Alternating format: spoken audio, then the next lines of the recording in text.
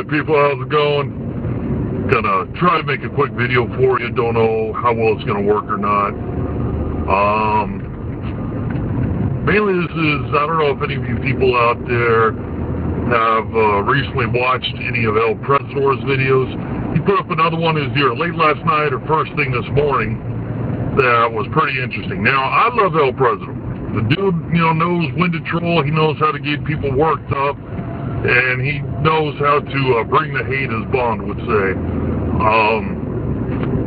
But in his latest video, he's playing the Uncharted 3 multiplayer beta. And some of his people are some of the dumbest fucking retards on the planet. And the reason why I'm saying that is because while he's playing it, he's comparing it to Gears of War 3.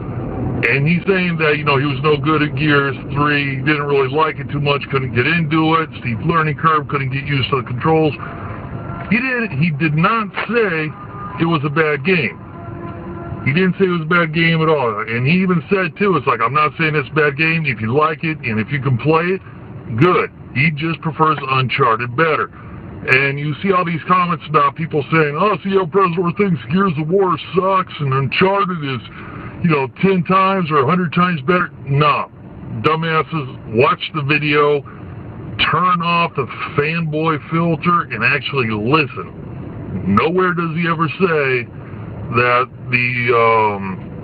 that Gears is crap or not as good as Uncharted. He just says he prefers Uncharted better. Alright, so and that's one thing about fanboys. I know they're going to pick and choose what they want to hear anyway. Not much you can do about it. Moving on, you got Pyro. One of his latest videos is saying how much better the Uncharted beta, how it owns the Battlefield 3 beta.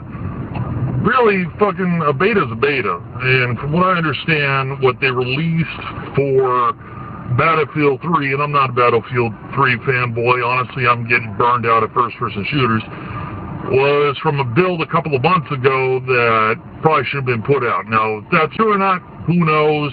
You can only go by what you're being told. The Uncharted multiplayer is basically what you're going to get in the game. And also, too, why are people comparing Uncharted 3 to Battlefield in the first place, and why are they even... Oh shit, dude, that was a taxi cab on the motherfucking strip that used his blinker to change lanes. Did you guys see that? You will never see that happen again.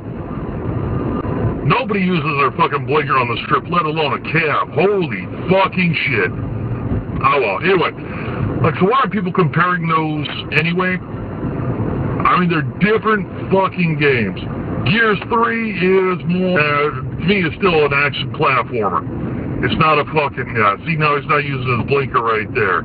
Told you would never see it again. Nobody uses their fucking blinker to change lanes on the fucking strip, I swear to God. Anyway, it's not a fucking full-on third-person shooter. It's a third-person action platformer. And I'll stand by that every day of the week.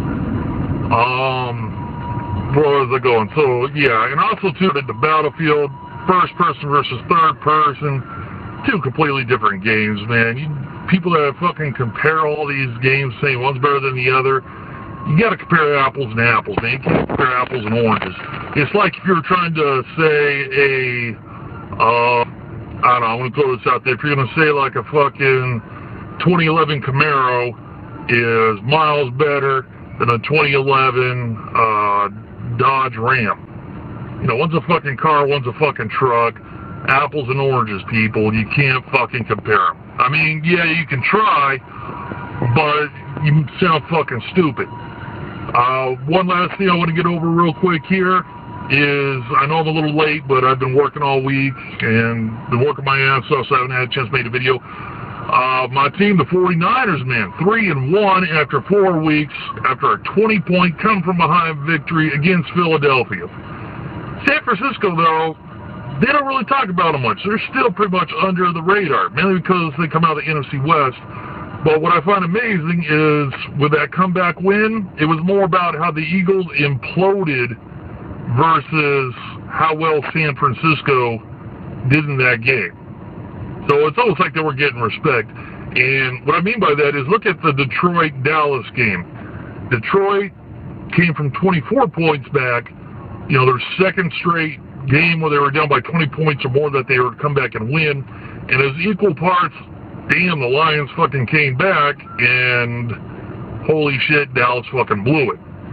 You know, when you listen to sports. It was, both sides, it was 50-50. The San Francisco, though, it was like 95-5. It was 95% Eagles blew it, 5% San Francisco won it. It kind of annoys me, but, you know, they're under the radar. Nobody's really paying attention to them. And when they win that NFC West and do decent in the playoffs, you know, then they're going to start talking.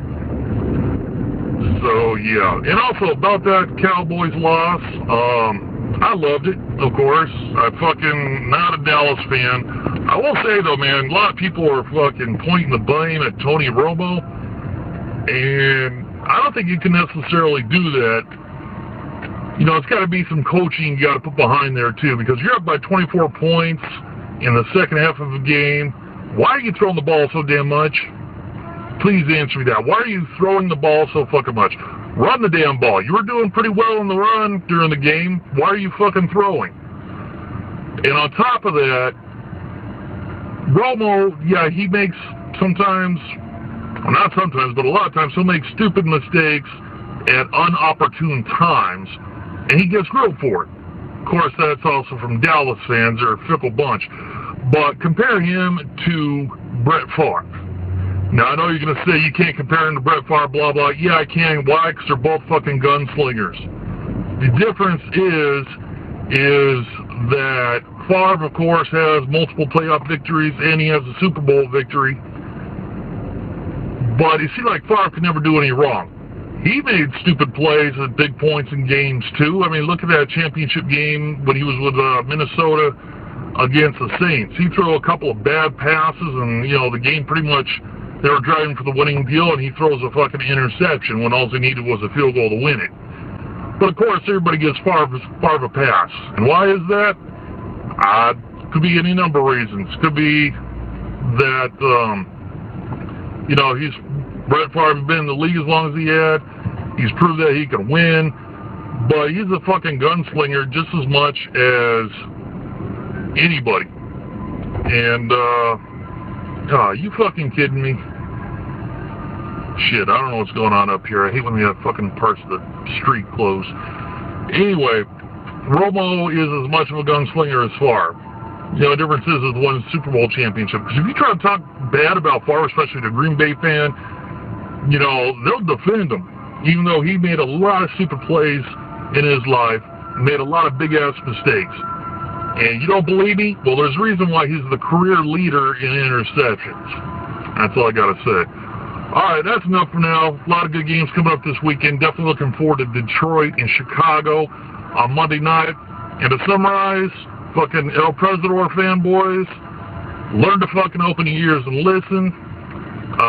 Pyro, you and your fans, you know, I can't really say much because you're all fucking retarded. You're not going to listen anyway. So I was just going to say, you know, learn to differentiate between different types of games and let's stop comparing shit that shouldn't be compared. And finally, once again, much love to San Francisco. 3-1. Nobody expects them to be playing as well as they are. Jim Harbaugh, dude's got him playing well, man. He's got him playing hard throughout the entire game. All right, I've done enough, man.